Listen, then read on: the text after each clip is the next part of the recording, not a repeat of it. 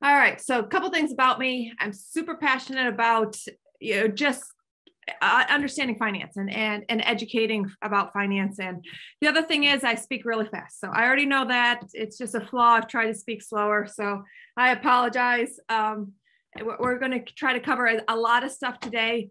I want to put this out there right now. We're not going to answer all your questions today. I got an hour and a half. I could talk to this for days. So it's an intro. Hopefully everybody that's out there is going to get something from this. So we're going to talk a little bit about investment vehicles. We're going to talk about, different accounts you can invest in. We're going to talk about how to invest in stocks or bonds or Web3 or different things.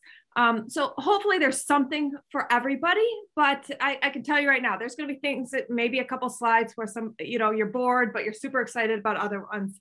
With the broad audience, we need to try to cover everything. So hopefully you're as excited as I am for today. I've been doing this professionally for about 20 years. We have clients in about 15 different states at this point. I've been doing analytical and studying the stock market since I was 12. My grandfather was, very adamant that was something that we learned about. So I'm very excited about sharing that knowledge with you. So, a couple fun facts. The stock market was actually founded in 1792. Why I like to bring that out is that it's been around for a long time.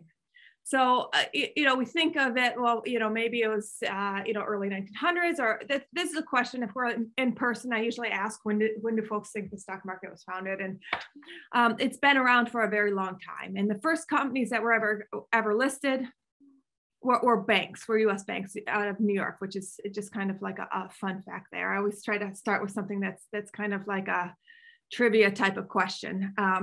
But we're going to talk more about the stock market. We're also going to talk about real estate investments and Web3 investments and other things. So, don't think this is just about the stock market today. When we're talking about investing, there's a lot of things you can invest in. And the important thing, as you'll hear, is about having a process in place, following that process and understanding what you personally are comfortable, not what your neighbors are comfortable with, not what somebody tells you should be comfortable with. So with no further ado, we're going to move forward here. I'm going to, and let me get, hold on.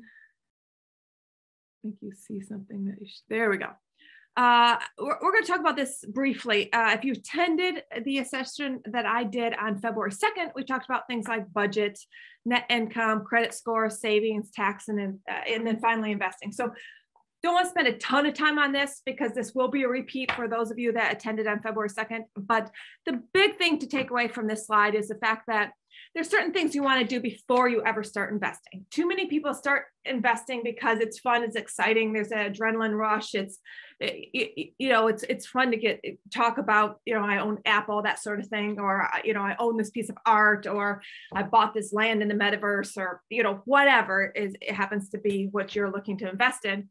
But if you're really looking to invest for a goal or purpose and not just gambling, it's important that you have a budget in place. I don't care if it's an Excel spreadsheet or you use a program like Mint or you use your credit card programs. There's a lot of credit cards these days use programs that will do a budget for you.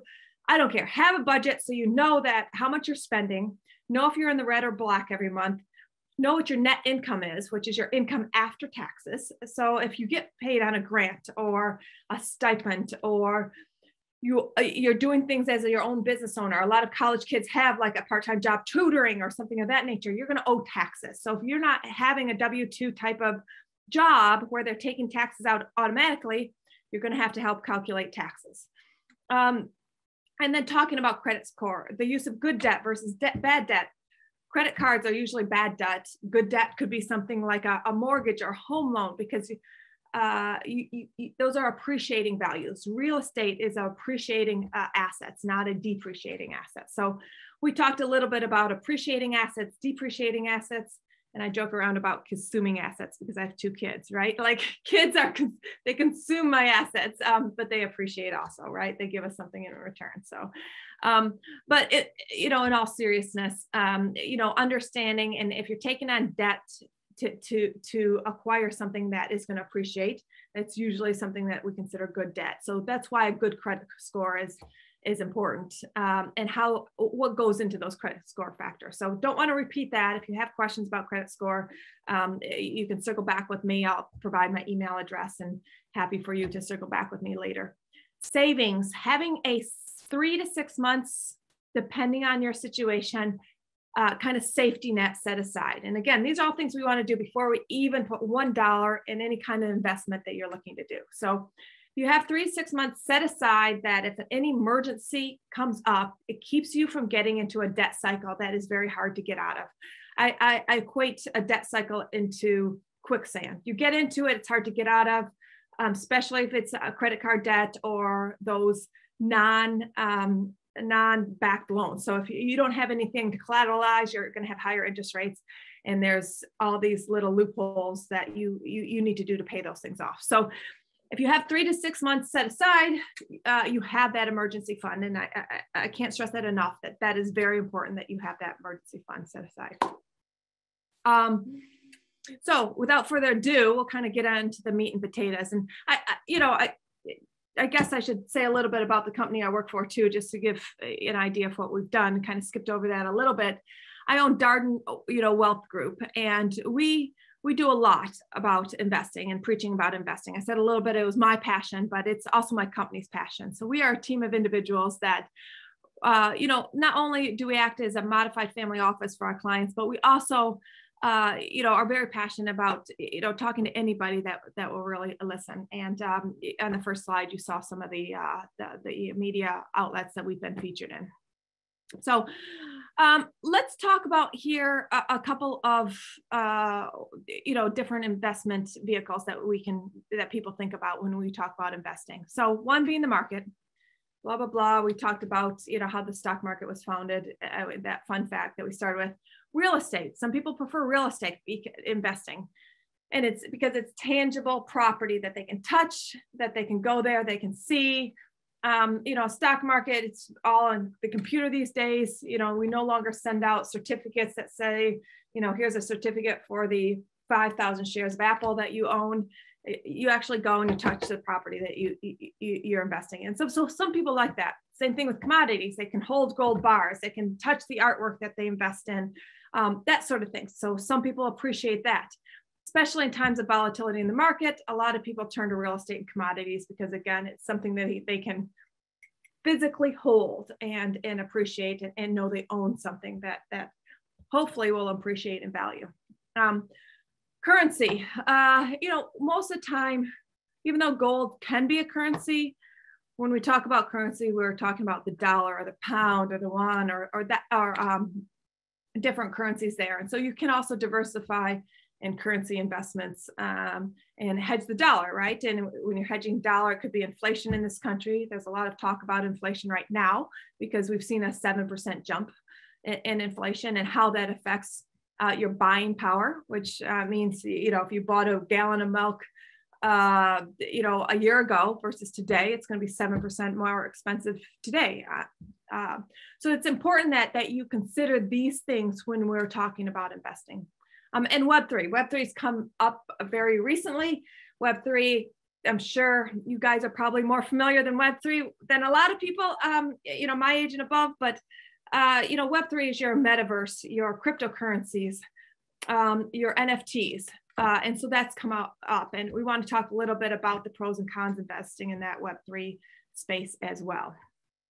So when we're talking about investing, let's talk about, breaking things down, because it's important that you understand the fundamentals of investing and not just jump right in and start buying whatever is attractive to you. So let's talk about the type of accounts first that you can invest in.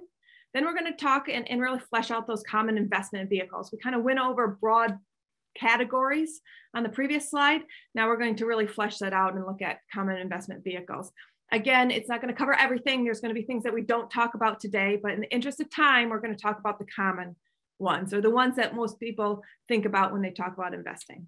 And then finally, a disciplined approach. The disciplined approach is very important. Even though it's listed last, I almost want to list it first and last on this slide, just because success is going to depend on how disciplined you are as an investor. No matter if you think of yourself as a not emotional person, studies have shown that there's a lot of emotion when it comes to your finances, and greed, hope, and fear. I always tell people greed, hope, and fear control the market. So either understanding that the market is being controlled because other people are experiencing those three emotions, or you yourself are experiencing those three emotions. Understanding that is a huge step in the right direction, and then creating a disciplined approach to help mitigate those three emotions is very important. So let's start with the types of accounts. So at the beginning, you have your taxable accounts and tax deferred accounts. It's the two basic categories that it's important to understand. Taxable accounts are, you get paid and you have money left over, and after you have your safety net, you put extra money into an account and you start investing, or you buy a piece of art with that after-tax money. Any gains on that, you sell that piece of art, you sell that stock, you sell that cryptocurrency, you have gains on it, you pay taxes on it. Right now, under current tax code, for most people, you're paying 15% on those gains. And we'll do a slide just to reiterate what that looks like and how that works a little bit later. Tax deferred are certain investment vehicles you can put money into, and it comes off of the top of your income. So if you make $100,000 a year, you put $15,000 in one of these preferred vehicles, your taxable income drops to $85,000. So you can see why that's a benefit. You pay less taxes, more money in your pocket, and then you get to invest more money. So that $15,000 goes in its entirety to this vehicle. We're also going to talk about Roths, which means you put in money after tax, but it's also grows tax-free. So one thing that we'll get to, and I introduce it later just because it's important to understand first the term taxable versus tax deferred. And then there's also a third category that is actually tax-free that I'll introduce a little bit later. And those are your Roth IRAs for those that are a little bit advanced in investing. So capital gains, I promised I'd flesh this out a little bit more. It's the price in which a stock or mutual fund was purchased, or again, insert cryptocurrency, real estate, whatever. Sales proceeds minus the cost basis equals the capital gain or loss. And again, taxed at 15%. So fun example, Apple stock bought at 120, sold at 148, gains $28. 15% tax, the net proceeds is $23.50. So why this is important, going back to the second slide I had right after my name, probably the first most important one, right? When we said what your foundation is understanding tax. So there isn't like an employer that helps send tax to the federal government when you sell a security. So if you sell something at a gain, it's important that you set aside money. So at the end of the year, when you file your taxes, you have money to pay those capital gains. So if you reinvest 100%, know that you're going to, and you don't have any other cash, you're going to have to liquidate or dip into your savings account or safety net to pay those capital gains. So it's important for, if you're making trades during the year, to know that the tax man cometh, right, as they say. Or if you have a loss, the fun fact too is that you can take losses against gains. So if you have $100,000 of losses and $100,000 of gains, they can offset each other. There is another, and I don't want to get into too many of the nuances, but kind of the important things to remember is there's also long-term capital gains and short-term capital gains. So long-term capital gains are positions that you held over a year. Short-term capital gains is under a year. Why they differ is the fact that short-term capital gains are taxed at ordinary income rates. Long-term capital gains are taxed at that 15% that we talked about and traditionally thought about. When people think about capital gains, they usually think of 15%. However, like everything else in the IRS code, there's always a loophole, which means, or an asterisk, which is if you hold a position less than a year, it's short-term. So short-term may not matter. If you're not making a lot of money and your tax bracket is 10%, then maybe it's less, maybe less. However, for most people, when we talk about ordinary income, it usually means that you're paying more than that 15%. You're getting a discount on that for capital gains being taxed at 15%. So let's go into these tax deferred accounts a little bit more. And here's where we introduce Roth IRAs, and I like Roth IRAs. So I definitely, want to break it down so it's understandable, but also want to make sure that we understand what the difference between a traditional IRA and a Roth IRA. So again, tax deferred accounts are accounts that reduce your taxable base in day one, and you don't pay taxes on them until you take it out. Now, we're going to talk a little bit about when you can take it out, which is going to be at retirement, 59 and a half. So that's another key piece of that. So if you're investing, if you take it out before 59 and a half, there will be a penalty, which is 10%. Plus you still have to pay your ordinary income. So in tax deferred accounts, when you take it out, the tax man cometh eventually. The idea is we go back to this chart here, you can see if you have more and the power of compound interest, if you've ever heard that, if you start out with more, you can grow to more before you have to start taking it out. And the idea also is in retirement, your tax bracket is going to be less than what you're working. So if you were to put money in now, and your tax bracket maybe is a little higher, but when you retire, it's going to be a little bit lower. That may not be true because I think a lot of you may be students, or there may be some folks that are working, and maybe that may be true. So that's why I want to spend a little bit more time on Roth IRAs, because for many of you that might have a lower tax bracket now, you have a great opportunity to put money in, pay taxes now, and grow it tax free. So let me move forward to this slide and not get too ahead of myself and talk about, again, let's drill down a little bit more in these types of accounts. I break it into two different buckets. Your employer sponsored plans, which is your 401ks, 403bs, 457 plans, deferred compensation plans that employers offer, or your individual retirement account. So if you get money from tutoring or something that doesn't have an employer sponsored plan, you have the ability to open up an IRA. And if you form an S Corp or a C Corp or an LLC or sole proprietorship, you have the ability to open up a small business plan even. So there's two different types of individual retirement accounts if your employer doesn't offer you a plan. And that's, the traditional and Roth IRAs. Again, both of them grow tax deferred. One, you put in after tax money and never pay taxes again. One, you put in before tax money, but have to pay taxes when you take it out, 59 and a half ideally. Small business plans are these abilities to kind of form your own retirement plan if you are self-employed. And self-employed, again, can be as simple as I'm tutoring, but I don't have a boss. I'm putting myself out there and I'm tutoring individuals. I'm mowing grass. I'm, cleaning houses, something of that nature.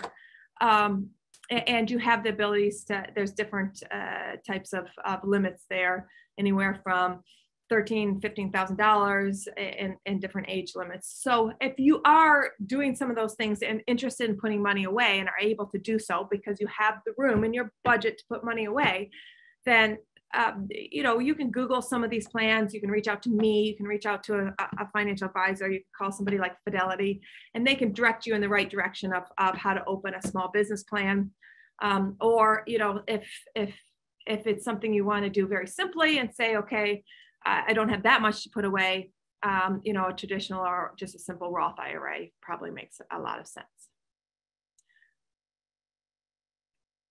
So kind of reviewing the contribution limits to these things, you can see where just a traditional IRA, very simple to open up. You go online, type in your information, boom, they give you an IRA these days. It's as simple as it is, and you can put up to $6,000 away annually. You have a catch-up contribution if you're over 50.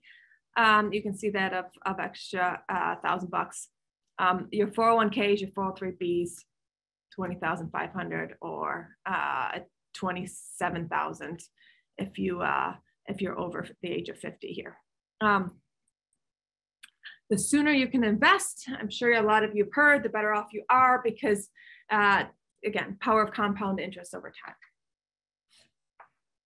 So traditional versus Roths, I promised we'd flesh this out. So again, before tax money, tax deferred, withdrawals are taxed at ordinary income, but they do have required minimum distribution. So I've talked about bullets 1, 2, and 3 on both the Roth IRA and traditional IRA. We have not talked about what a required minimum distribution is. So I introduced the term 59, or the age 59 and a half, which means that any money that you take out before then, you can have a penalty on, because these are retirement accounts for your retirement. And I don't care if that you're 19 years old, eventually you want to start working. So it's never too early to invest for retirement. And as we go on, we're going to talk about also how we invest for other goals. So we're starting with retirement only because a lot of folks, especially when you're younger, won't necessarily have goals, know where they're going to be 5 years from now. But a goal that we all have is someday we hope to stop working. So, let's start there. So if you don't know what to invest for and you do have extra money, starting with retirement helps. So let me talk about required minimum distribution. So the government always wants their money. So there is a period of time, if you don't need the money by age 72, the government forces you to take money out because they want to get taxes. So if you have a traditional IRA, when you reach 72, and if you're not working anymore, you need to take money out of those accounts. The benefit of a Roth, because you pay taxes up front, you don't have a required minimum distribution. I promise you never had to pay taxes on them again. Under current tax law, you don't have to pay taxes on them again. So again, another benefit for a Roth. So if you're trying to decide, do I invest in a traditional IRA or Roth IRA, or maybe you have a traditional 401k versus the Roth 401k, which one do I invest in? Time is always your friend. And again, look at your tax bracket. If you are in a high tax bracket, a Roth may not make as much sense because you're not getting the tax benefit now, and chances are you're going to be in a lower tax bracket when you retire. But if you're on a lower tax bracket now, putting money into a Roth does make a lot of sense. Let's pay tax now, longer time for it to grow, and then you never have to pay taxes again. We have the taxes in this country right now are some of the lowest rates that we've ever seen. So if I was betting whether or not the tax rates in the future could possibly go up or go down farther, my thought process would be that if I'm hedging anything, that they're probably going to go up. So again, it makes sense to consider whether traditional or Roth makes sense. There's a couple rules of thumb of what may tilt your decision in one way or the other. But there's also Roth calculators these days on the web. The web is great, right? If you know what to look for, you guys know this better than I do. But there are traditional versus Roth IRAs. You can put in your tax bracket if you know what your tax bracket is. Smart Asset has a great federal tax calculator. So if you don't know what your taxes are or the bracket you're in is, you can go in there, say, okay, I make this amount of money, I'm single, or I'm married, or I have dependents, I don't have dependents. This is probably my tax bracket estimated that I'll be in. You can take that value and say, okay, go to the traditional versus Roth calculator and say, which makes the most sense for me. A little bit of legwork there, but again, makes a lot of sense. And again, the one that I like to use, I think is the easiest. There's other ones out there, is Smart Asset. Investment vehicle. So once you've decided what kind of investment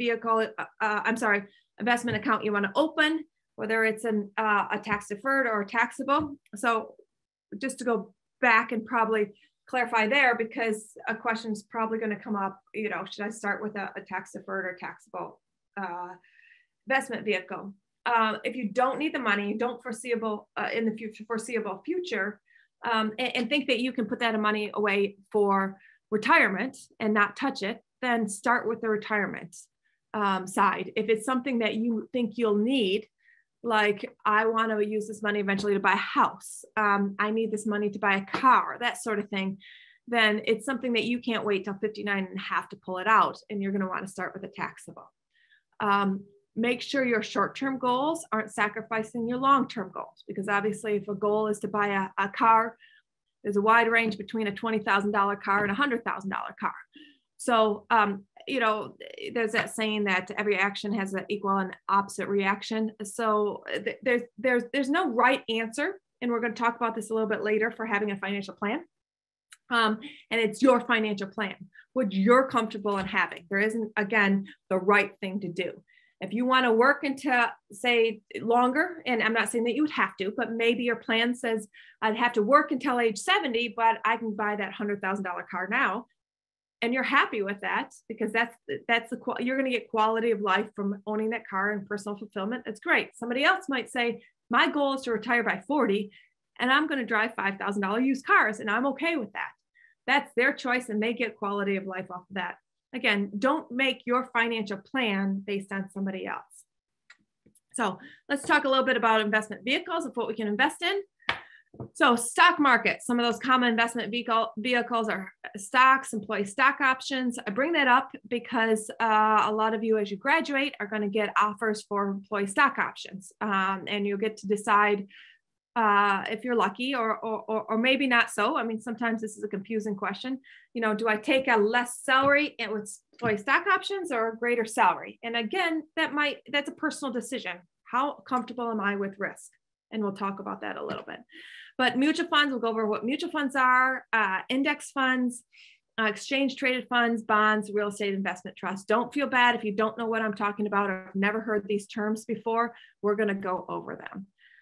Real estate, there's rental properties, there's second homes, or there's things called REITs that you can see is kind of an overlap from what's in the market. So they trade on the market, but they're actually backed by real estate. So there's some overlap there. Same thing, you'll see some overlap with the market and commodities. You could actually buy physical art, coins, gems, agriculture products, raw materials, wheat futures like that, wine. You can actually buy wine to invest in that, and certain wines appreciate in value. Currencies, we usually think of money outside the US when we talk about currencies. And Web3, something relatively new is your metaverse, your crypto, your NFTs. And again, some of these are going to have overlaps, right? You can buy real estate in the metaverse. You can, there are certain exchanges and ETFs that trade on the market that gives you some exposure to Web3 while also investing in the market. So we're going to talk a little bit about diversification and why diversification is important in allocation. When you start with smaller amount of money, some of these vehicles that give you more diversification in one product might be attractive to you because it allows you to have exposure to the market and Web3 or market and real estate or market and commodities at the same time. So why invest in the stock market? So we're going to focus a little bit on the stock market to start with. When you looked at a 40-year look back of inter-year declines, the average pullback has been 13%, but 75% of the time the market has ended positive. So when you look at what's happened over time, there's a thought process or the saying that stock market always goes up. Part of it is the fundamental belief that capitalism is always out there to make more money. If a company's main purpose is to make more money, then the value of the stock that you hold is always going to appreciate. And that's why we see the stock market go up.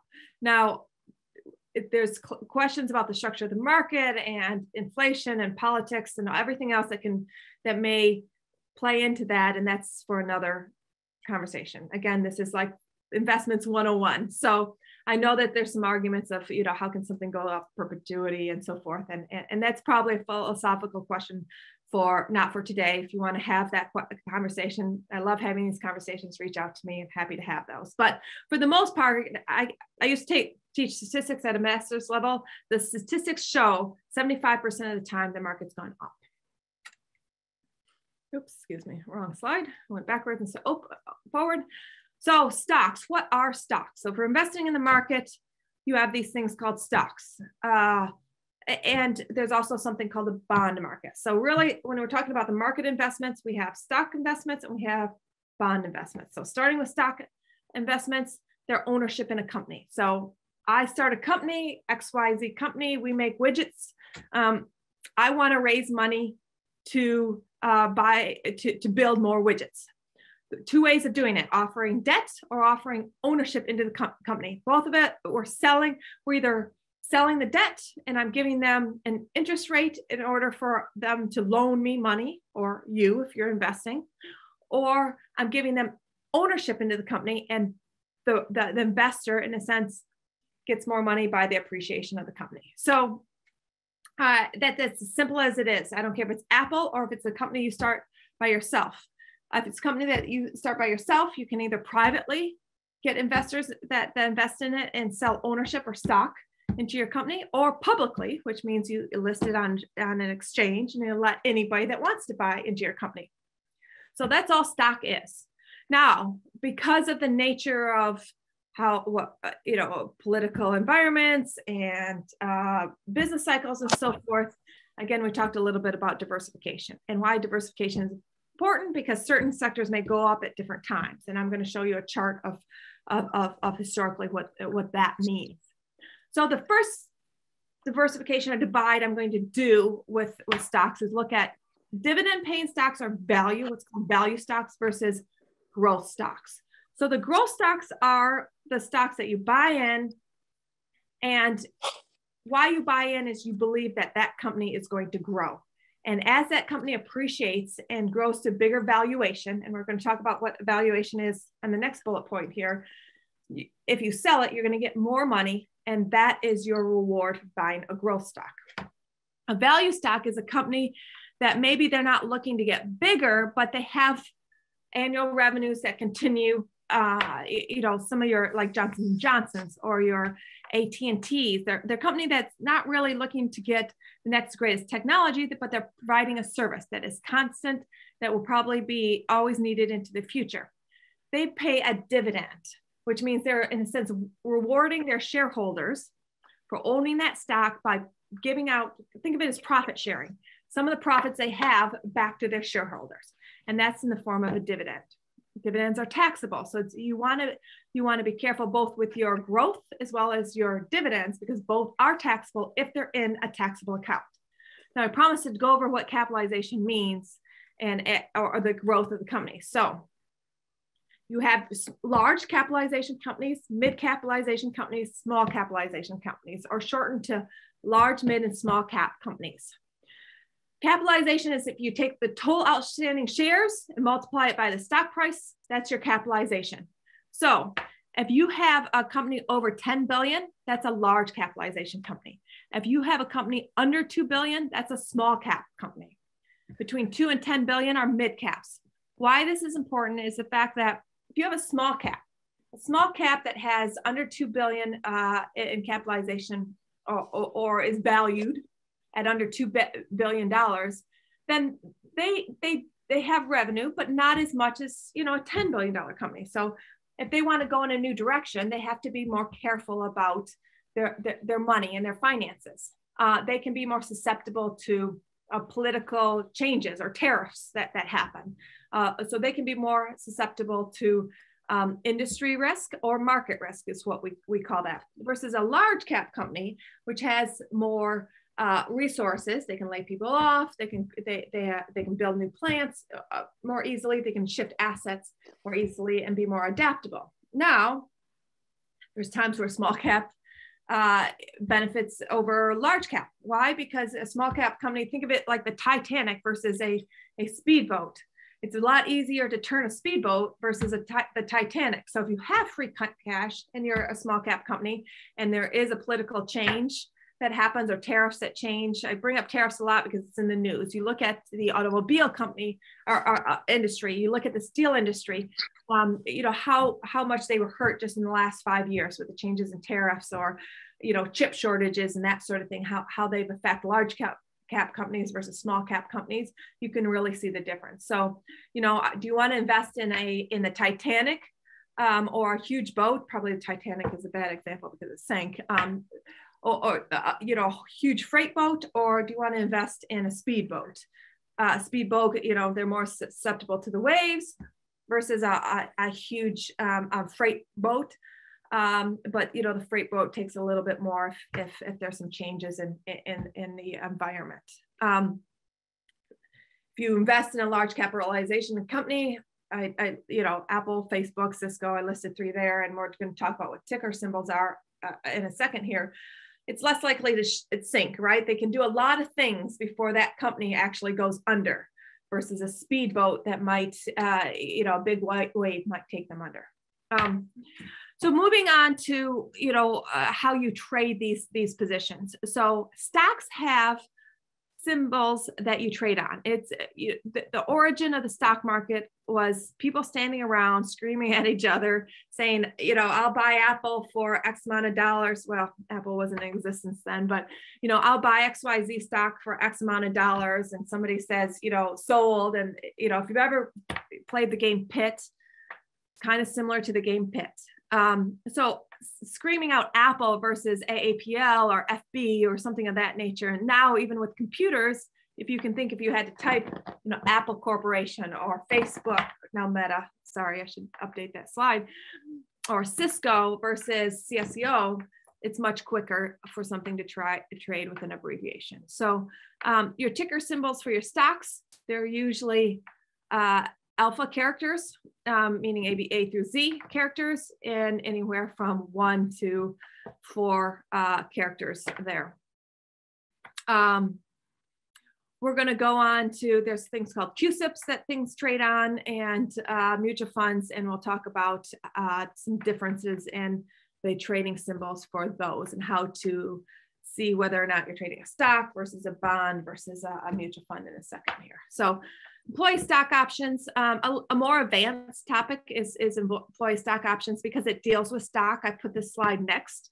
Not everybody's going to deal with employee stock options in their lifetime.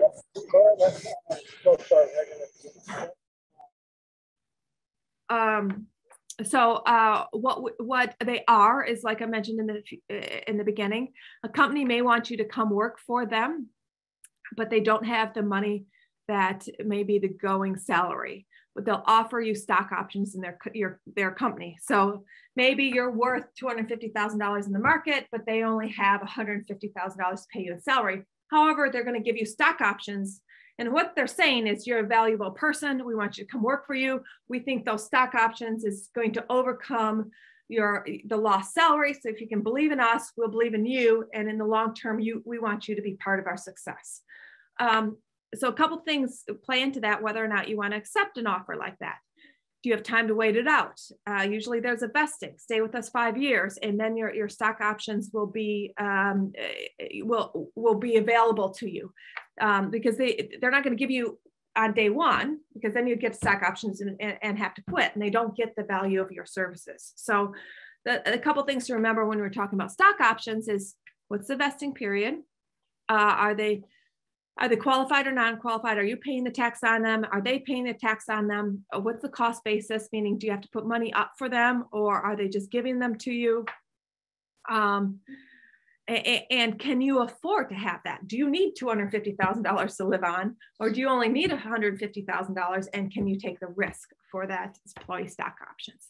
So again, kind of a sidetrack to talking about common investment vehicles and how to invest, but I wanted to make that, I just wanted to be indulged there, because I think this is going to be pertinent to some of you as you go out into the workforce. It's important, if you get stock options, maybe reach out to an accountant, because there are different tax implications on them depending on your situation. But big thing is, can you afford to take the lesser salary? And like anything, risk versus reward. A lot of times, if you believe in the company, then it may reward you, but there's also a chance that those stock options will go to zero as well. So moving back onto our track here and talking about mutual funds, something that trades on, the exchange that more folks will probably deal with. Stocks, if you have a smaller amount of money and you want to invest, it's thought that you need around 25 to 30 positions to be diversified. And again, I'll go over a slide of why diversification makes sense. But if you don't have that, you can invest in something called a mutual fund. A mutual fund is a basket of stocks. So you have your account bucket, and in that account bucket, whether it be taxable or tax deferred, you can also have these baskets called mutual funds.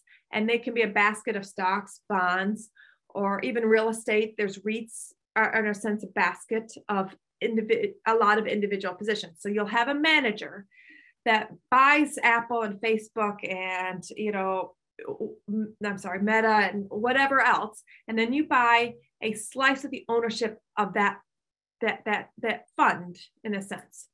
Funds are categorized by style. So, the manager there's rules on mutual funds, so they can't just invest on anything and everything. So you don't know what you're investing in. It might be a large cap fund. It might be an international fund. It might be technology fund, you'll have an idea of what you're investing in. But there are fees associated with it. You're going to have somebody managing that. So you have the management fee. You have a 12B1 fee, which in a sense is like the overhead fee, pays for advertising and operations and that sort of thing of that fund. And then sometimes you have what's called a sales load. So there's no loaded funds and then there's loaded funds. So the loaded funds is like the commission to whoever sold them for you.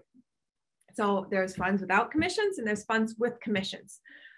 This day and age, commission funds or loaded funds are really going by the wayside.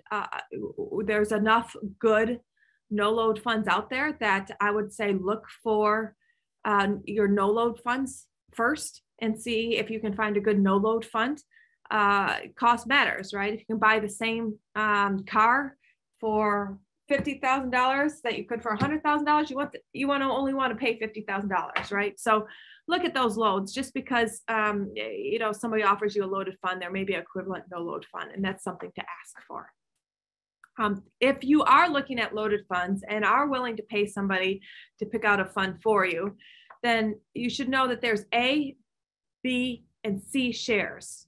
So A means you pay the commission up front. B means you pay the commission when you sell the share, and C means you pay it ongoing. The other thing about mutual funds is they only trade once a day. So unlike stocks, if you see something you don't like, you can make a trade and you can sell it right away. Mutual funds, you cannot. They trade once a day because the manager is managing stocks during the day and they only value the position at 4 o'clock when the market closes. So at 4 o'clock when the market closes, they'll say, okay, this fund is now worth X dollars and now you can sell it. So one of the downsides of mutual funds is going to be the fact that you don't have liquidity. You only can trade it once a day. So if you're looking at mutual funds, positive, diversification, negative, additional fees, which may or may not be worth paying for.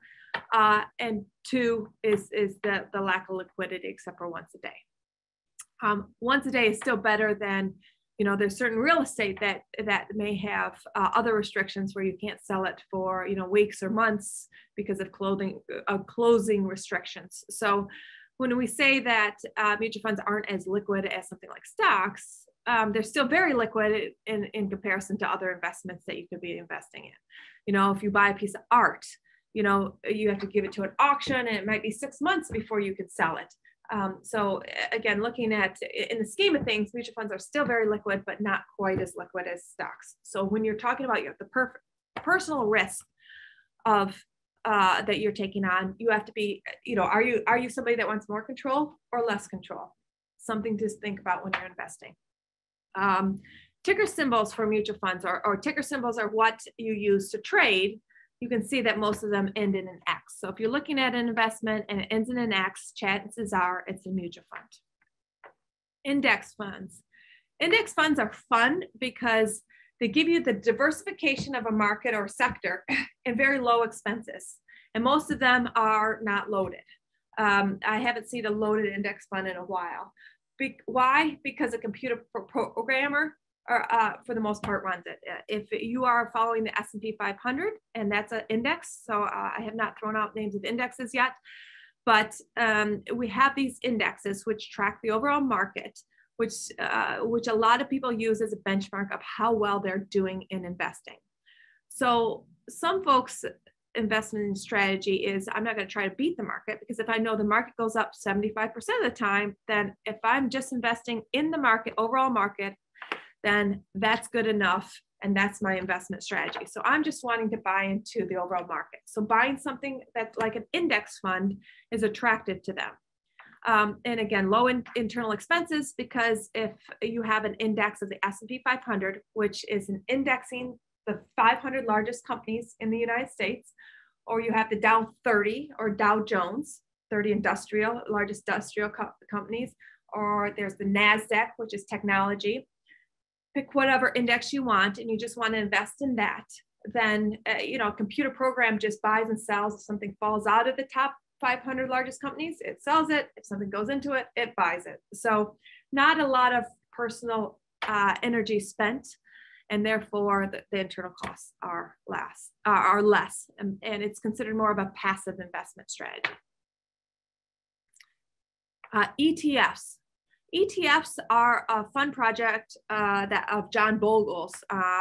It was founder of Vanguard. He passed away. I think he did a great, great things for the market as far as brought diversification down to the everyday investor by creating something called ETFs, or exchange traded funds. So they give you the diversification of a mutual fund, but the liquidity of a stock. So they trade intraday, which means you can trade them whenever you want. And they also give you the diversification. There isn't a lot of active ETFs. If they are, they do have higher internal expenses similar to a mutual fund. Most of them are going to be your indexes and so forth. Here's a couple of ticker symbols. You can see that they're going to be more like the stock ticker symbols. I like ETFs because they give you, again, the diversification of a mutual fund and the liquidity of a stock. So if you're investing in the market, it really gives you the best of both worlds. However, ETFs, the downside of ETFs, because you can trade a lot of positions very quickly, has created higher volatility in the market. So again, everything has a pro and a con, right? Again, pick investments that are right for you. Bonds, we talked about the equity side of things, or buying into the ownership of companies. Now we're going to talk about buying into the debt of corporations. So bonds are considered to be more secure than stocks. And the reason why is a company goes bankrupt, your debt gets paid off before the owners of the company gets paid off. So if you are not wanting to take on a lot of risk, you have a shorter time frame, and we'll talk about why time frame makes sense a little later in this presentation, maybe bonds make a lot more sense for you to invest in. What bonds are, again, if I'm raising money and I need $1 million, and maybe I'll say, okay, I'll give it out in increments of 100,000, and I'll pay you 5% a year for it. So usually what I did there is I gave the increments. It pays interest, so I'm telling you how much I'm going to give you in order to for you to loan me money. It's a set maturity, so you know when you're going to get your money back, and you'll get your principal back. If you hold it till maturity, as long as the company doesn't go bankrupt, you get your principal back. There's no guarantee of getting your principal back with stocks. So hence why bonds are thought of as more secure. Hence why they're also less volatile. And fixed income, they're considered fixed income because they pay a set interest, right? Stocks can change. If they're paying a dividend, they can change that dividend. Bonds, once you buy a bond, and if they say they're paying you 5% interest, they have to pay you that 5% interest until it matures. So it's considered fixed income because they're giving you a fixed income until it matures. They trade a little different than stocks. They trade with a CUSIP number, which is a 9-digit alphanumeric code that they trade on. And they trade on the bond market, not like the NYSE or the New York Stock Exchange. So when you're choosing a bond selection, when you're choosing a stock, you probably want to look at things like earnings. Are they making money? What the revenue is? Are they increasing? Are they decreasing in revenue? Those type of things. On bond selection, it's all about balance sheet, right? Does your balance sheet balance? Do you have enough money to pay your debts? So they've created this chart that goes from AAA all the way down to D. Anything that's BBB minus or Baa3 and above on this chart, if a company's debt is ranked above that, it's considered an investment grade bond, which means their balance sheet balances. They can pay their debts. Anything below that means that they cannot currently. There's something in their balance sheet that says it doesn't match, and they're in the red. So some people like buying into companies that may be newer. Maybe they just made a big acquisition and they're in the red currently, but they believe that later they're going to do better. And so they'll take that risk. Anything that has a little bit more risk, as you can imagine, has to pay you more money because you are taking that risk. Things like CDs or US Treasuries are usually considered the highest because their CDs are guaranteed. You are guaranteed to get your money back, something called FDIC guaranteed. But as you can imagine, because they are guaranteed, the interest rate that you'll get for owning them isn't very much. Treasuries being next because it's the debt of the US government. The US government can always print more money. And we have to deal with it with inflation. And again, that's another conversation that we can talk about another time. But when we're talking about how you rate things, then your treasuries. And then your municipal bonds are your bonds of local governments, state governments, which, you know, the federal government has said if local or state governments get in trouble, they'll come in and try to help them out. To what level, that could be up for discussion, but there is some backup for local and state governments. Then you have your corporate bonds. So your corporate bonds, in the scheme of things, again, talking about how comfortable you are with risk, there are a couple levels that are a little bit more secure than your corporate bonds. And obviously, hence the chart that we have here, there's different levels of corporate bonds as they are. Taxable treatments of bonds. There's some beneficial taxable treatments if you're talking about munis or municipal bonds and treasuries. So munis are exempt from federal tax, and treasuries are exempt from tax at the local level, but taxable at the federal level. So when you look at treasuries versus munis, if you're in a high tax bracket, putting some fixed income in your account because you have some preferential tax treatment, if you are in a taxable account, probably makes sense. Corporates are always taxable. Real estates, some of these collabs, right, as the popular kids say these days. Real estate is like a collab between investing in real estate and investing in the stock market. It is buying, a manager will buy different properties, different mortgages of properties, different leases of properties, create, in a sense, like a mutual fund, and sell you ownership into that, in a sense, kind of like a mutual fund of different pieces of property. So maybe you don't have enough money to buy a piece of, an investment property, but you want to invest in real estate.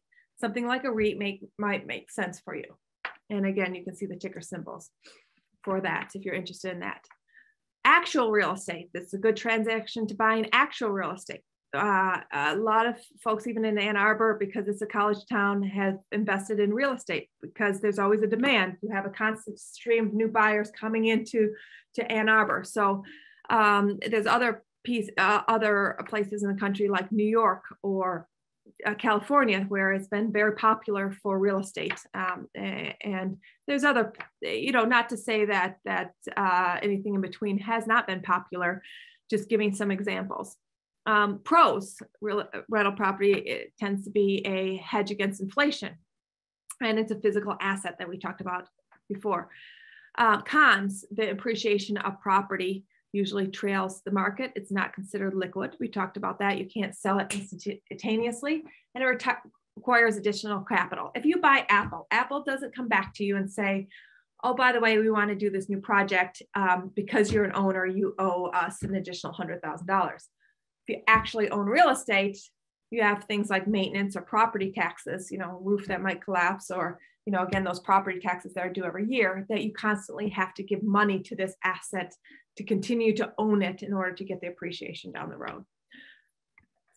Commodities, currencies, and Web3. Why I loop these together is because these are considered higher risk investments. And we're going to talk about what that looks like in some charts coming up here. So, commodities, commodities and currencies, I kind of broke these out even more so between commodities and currencies and Web3. And why I did that is that the track record, commodities and currencies have been around for a long time. Web3 is a relatively new investment. So anything that doesn't have a huge track record where we can track it through periods of high inflation, low inflation, different political policies, different taxation policies, and know how it responds and how people respond to it, are considered higher risk. So Web3 has only been around a short period of time. We've seen investments come and go and just kind of fizzle out over the scheme of things. So a lot of investors say, okay, that's too much like gambling right now because there isn't a track record of how that's going to respond to different economic situations. There's other individuals say, I don't need this money. It could go, the upside is high, and I afford to lose this money, and therefore I'm happy to invest in Web3. So again, because of the track record, just kind of divided those two assets. And you'll have to decide for yourself whether Web3 makes sense or commodities or currency if you're wanting to invest in some of these higher risk investments. You can see some of the reasons why you would. They protect against inflation. They can hedge against geopolitical events. But again, if you're hedging against geopolitical events, they're also susceptible to geopolitical events. So you've got to be careful there. Commodities and currency are highly leveraged, which means you can borrow against them. Again, a positive and a negative, because if they're highly leveraged, and which means if you can loan against them, but the value goes down, there are instances where people end up owing money. They lose everything in their original investment, and then they still owe additional money, and they have to come forward with an additional check. So leverage is something that I don't personally do a lot of leverage. I think that you can make a good investment and be successful without using a lot of leverage. I know people that do use leverage. So again, how risky do you want to be, and how much risk do you want to take on? It does give you diversification of something other than companies, buying in companies or stock market, buying into dollar denominations, or, art or wine or other things that might be considered commodities, give you diversification. And then, leverage and volatility, we've already kind of talked about that. Pros of Web3, you can look at that. A lot of that is highly unregulated right now, which means it's kind of a Wild West. It gets hacked. It's there's not a lot of certainty of what's going to happen there. It's decentralized. It's not controlled by one government or so forth. And a lot of people find that very attractive. But you can see where it's been very fragile to real world events. And I have some charts to show you that. Early stage technology, again, unregulated is both a pro and a con here. There's energy concerns about that as we fight this global fight against climate change. There's people that are very much a fan of Web3, but there's some individuals and companies very much against it because of the energy concerns. Lack of history we talked about, and volatility. So this process, I told you eventually we'd get to process, which I think is very, very important. And again, to bring up greed, hope, and fear, those emotions that control a lot of the markets. So when you develop an investing process, you put together your safety net, you put together your budget, you know how much you've left over to invest, then you sit down and say, I have X amount of dollars left over. I brought up briefly earlier about whether or not investing in a taxable account or tax deferred account makes sense. Depends on your goal, right? So first and foremost, you're going to set your goals. Are they short-term goals? Are they long-term goals? So then you're going to identify that time horizon. Buying a car is likely a short-term goal. However, maybe your goal is to own a Ferrari and you don't care how many years it takes to get you that Ferrari. It might be a longer-term goal, right? Target rate of return. Well, of course, everybody wants a 15% rate of return or something like that. But we're going to go over a little bit about, historical returns and what that means as far as allocation. And that will also play into number 4, which is understanding your risk tolerance. Diversifying, and I'll show why that's important. And then selecting your investments and monitoring and adjusting as needed. A lot of people jump right to 6 and fail in their investment. Quite frankly, they fail in their investment process because 1 through 5 is very important and really key to your success. So first of all, set a goal. SMART goals. Have anybody heard of SMART goals? I'm sure, when I'm in person, we talk a little bit about that because I think it's important, right? You want to have a time frame. You want to have something that's measurable.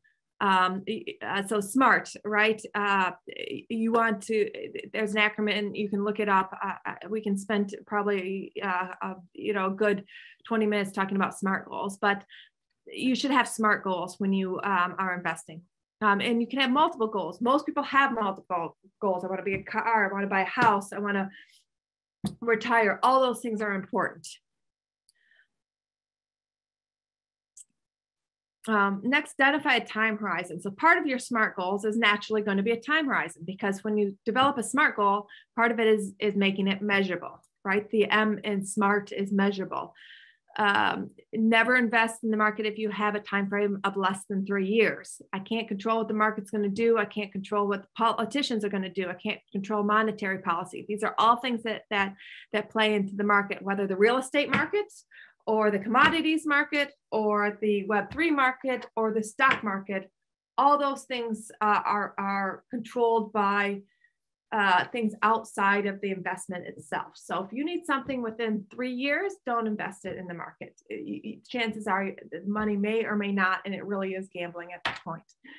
The longer the time horizon, the more risk you can take, because the more you can weather the ups and downs. And if 75% of the time you're making money, then that makes sense. So again, target rate of return. If you can handle 5% or 10, or you need 10%, that's important to look at it and say, what kind of rate of return do I need to meet my goals? And then look at it and see if it's possible and if you're comfortable with it, with the idea that lower risk generally means lower return, higher risk generally means higher return. And then I kind of put this on here, growth, income, stability, because think of it as a triangle. You have your growth, you have your income, and you have your stability. If you're too much on growth, you're going to give up income and stability. If you're too much on stability, you're going to give up growth and income. So you need a balancing act of your growth, your income, and stability for all your goals. And it's not as you can't have all three. You're going to have, if you overweight in one, then it's going to come at the expense of another. So again, understanding your risk tolerance, and we're going to go over what that means. So understanding your risk, when we say lower risk, lower return, means, can you sleep at night? If your investments, if you lose 40%, if you have $100,000 and you wake up and it's only worth $60,000, are you freaking out? Or are you losing your mind? Well, if you are, then you took on too much risk, because you can't sleep it gives you anxiety to lose that amount of money. If you can only lose 20% or $20,000 of that $100,000 before you start feeling nervous, then that's your risk tolerance. If you can only lose 5%, $5,000 before you start feeling nervous, that's your risk tolerance. And then develop your upside from there. So diversify. Nothing's a sure thing in the market. And I don't care who tells you, crypto, it's a sure thing. Invest in Ethereum, it's a sure thing. Invest in Dogecoin. I don't think anybody, hopefully, has ever said Dogecoin is a sure thing. But just in case there's somebody out there that has, if you've ever looked up how Dogecoin was started, then please do, and you'll understand what I'm saying about that. Or invest in this Picasso. It's a sure thing, right? It all depends on what you buy it at. If you buy, overpay for a Picasso, maybe you won't get your money back for 20 years or something of that nature. And if you need the money in 10, it's not necessarily a good thing. Ways to diversify: asset classes, industries, investments. And one to put negative correlation. I don't know that anything's negatively correlated these days. We used to talk about a negative correlation, meaning if something goes up, something else goes down. So if the real estate market is up, stock market's down, type of thing. There isn't necessarily, we see a lot of correlation between currencies out there, real estate market, stock market out there.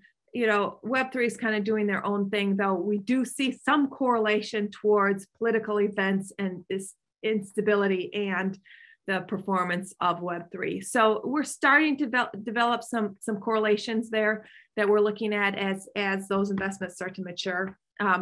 But if anybody says negatively correlated, there really is no such thing. But having a different correlation, even if it's slightly different, probably makes a little bit of sense for that diversification. So portfolio allocations. Okay, so this is important. This link is important. You're going to have these slides.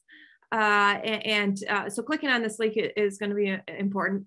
I like Vanguard, and they also laid this out on their public website, easy to grab. So I'm going to click on this website right here, and it is going to come up. And just give me a second. I need to change how I'm my view here. No, make it a little bigger. Oops, just a second. It's not going to want to do that. So I'm going to just scroll down here. I guess it's going to make it really small if I make my window bigger here. So what I'm going to do is scroll down here. Vanguard portfolio allocations do a fabulous job at saying, okay, historical risk versus return of different portfolio allocations. So we talked about diversification. We talked about not feeling comfortable if you lose X amount of dollars. they lay it out very, very clear here in my mind. You have 100% bonds, average rate of return is 6%. So when you go back to deciding how much you need to earn, if it's only 6%, well, worst year is about 8% downturn. That's, that's not, of that $100,000 you invest, losing only $8,000, that's not a lot in comparison to having a 100% equity portfolio. If you have $100,000, the worst year is losing 43% or only having around $57,000 left, that you might feel a little bit different. So when you decide how much money you need to earn every year, and then go to a chart like this and say, am I comfortable with taking on that amount of risk? So again, you want to look at the worst year, but also the average, average years with the lost here. And really the downside should drive your decisions. If at any point you start to feel nervous, build up from there. Too many people look at the possibilities and forget about what could happen in down, in the down years and how you may feel about those down situations. So let's go. Let's move on. Again, that's a fabulous chart there, and again, something that you'll have access to. Just a second. I need to get back to, there we go. Reorganizing my screen. All right. Talking about why diversification is important. Another chart to show this. This is a small chart. Depending on your screenshot size, it may look like a bunch of colors and you can't read anything, or it may you may be able to see things. But again, you're going to have these slides. What it shows is the different sectors and when they've been the top performing sector or the worst performing sector. So like for an example, 2021 large caps did the best. The year before, small cap equity. I thought I read it incorrect. I thought I remembered small cap, but I thought I read it incorrectly there. So unless you can say, I know small cap's going to do well this year, or I know real estate's going to do well this year, it's really hard to predict. So having a range of investments, you can see what's going to make a little bit more sense. And the next slide is going to kind of hit that home a little bit more. If you are diversified and you look between these periods of times, why I picked out these periods of times is because we've had significant, some significant events happen in 2008 or 2009 to 2017. You can see the stock market return. Having a diversified portfolio, you can see this investor never had the highest loss. Sometimes they lost a little bit more than the market, but ultimately they ended up in pretty much the same spot, right? 29,000. Around $29,000. So having a diversified portfolio kind of takes away the peaks and valleys and gives you a little bit more smoother ride. And for most people, that means that they're sleeping better at night. So we've talked about real estate. We've talked about the stock market, cryptocurrencies, NFTs, and the metaverse, those Web3 investments. I promised that we'd talk about those. So here's a chart of cryptocurrency. It's a 6 years performance. You can see that there's been some ups and downs, but a lot of the response to political events that we've seen has been within the last couple years. So not a lot of historical knowledge on these investments. Now, of course, if you bought it at the beginning of 2021, you would love Web3 investments because you've made a ton of money if you were able to sell up here at this peak. If you're writing it all the way back down, depending on how far down it goes, you may say, well, that was an interesting ride. But there's not a lot of predictability right now in those Web3 investments. So it makes it a little bit unknown and a little bit more like gambling, or a lot more like gambling than some of the other investments. But again, I'm not saying don't do that. I'm just saying being aware that they're higher risk. So again, that's of cryptocurrencies. If we looked at NFTs, a lot more variability. And when you look at the correlation of political events, they even have a shorter, where you're looking at cryptocurrency, they started around 2010, NFTs started in the last several years. So even less of a track record to see how they're going to respond. Once you've picked out your investing, it's important that you monitor and adjust it as needed. Nothing set it and forget it. The government is always making new policies. Monetary policy is changing. Companies are changing. Companies are having new revenue stream. So it's important that you monitor and adjust as needed. When you're picking your stocks, and if you go back to stocks a little bit more, there's a lot of programs out there right now, whether it's Fidelity, yes, Yahoo Finance, Google Finance, they'll give you the revenues. They'll compare them against your peers. So for mutual funds, there's Morningstar. There's a lot of information on the web these days that'll help you analyze stocks, analyze mutual funds, tell you who's doing more, compare it against the peers. The important thing that is you're developing a process. And you're following that process. So a question that I always get is, when do you hire an advisor? The information's out there, right? I've talked about the information's out there. Do you have the time? Do you have the desire? Or do you have the knowledge? If you don't have any of those, then hire an advisor. If you don't have one of those, then hire an advisor. If you have all of those, then the information's out there. The big thing is just be consistent in your process and developing a process. That's what's going to make you more successful. So I've done my best to talk. I only see one thing in the chat here. So I'm going to grab that real quick. And I've left about, I was going to say 15 minutes, but just shy of that for questions. So I want to open this up to that. So let me take this question first. At Michigan, we have a 403B Roth supplemental retirement account. Is there any benefit to doing a Roth IRA over this?